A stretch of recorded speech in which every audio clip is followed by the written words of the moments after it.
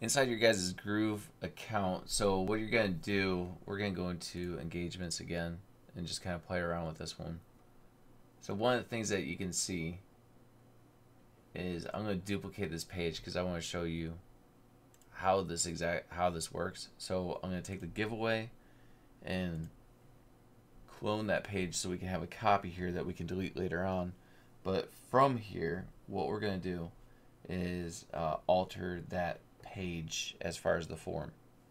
So here in a couple of seconds, this thing will load. We'll be able to start making adjustments. So I'm going to walk you through the process of being able to make any modifications that you need to. Inside of here, just give it a second.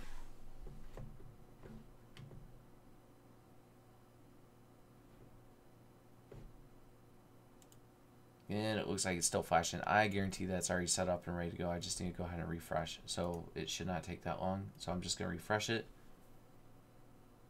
And then it should be in there. So if I go to giveaway, then go giveaway copy, this thing should already be built out. All right, so it's ready to go.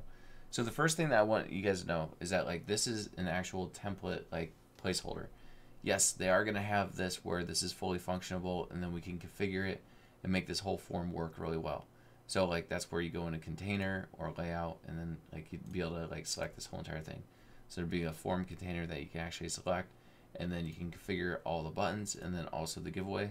So like if I were to select this is in the way, I know that. What you could do is go to the body here, or that block on this one. So make sure it's this one. So I'd click here and then I go to block and scroll this down for now so we can access this. So then I can click on what happens on form submit, and then that's where I can actually change the text or change like wherever the action is. But see, there's not really anything else as far as like it being connected to anything. So this is more just like a pretty form as far as showing you guys the template. And once Groove comes out with that connection element that we can actually use this type of a form where we build our own inside of Groove, then that will be awesome. But right now they don't have that. So what we need to do is actually delete these out and delete these items, and then we'll build out our own form. So the first thing that I'll do is I'll actually just start deleting some of this stuff out and show you how it works. So I'm going to click on delete, and then I'm going to click this one up here too, click on delete, confirm. Notice how I'm just clicking on the different elements, so last name, first name, all those, delete those out. Click this, delete this out, confirm, delete here.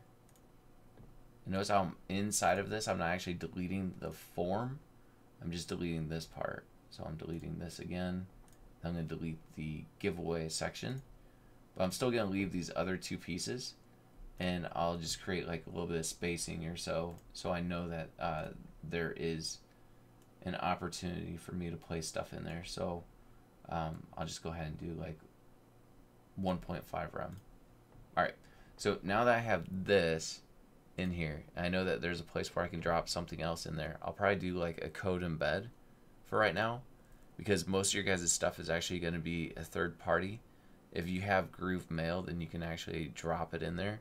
But for right now, what we're going to do is just go in and take the code embed, because I'm actually going to use the code embed to do Groove Mail as well. And then I'm going to drop this in here.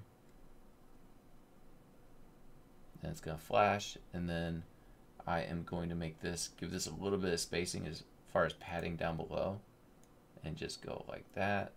Maybe make it like 1 rem. And then I'll put my code embed here by using my that little gear, and then wherever you see this black box appear, that's where you're going to be able to drop that code in there. So if you have MailChimp or anything like that, then you can drop your code in there and save that. So that's how you would configure this one. You'd also do the same thing as far as Groove funnels and do it that way too.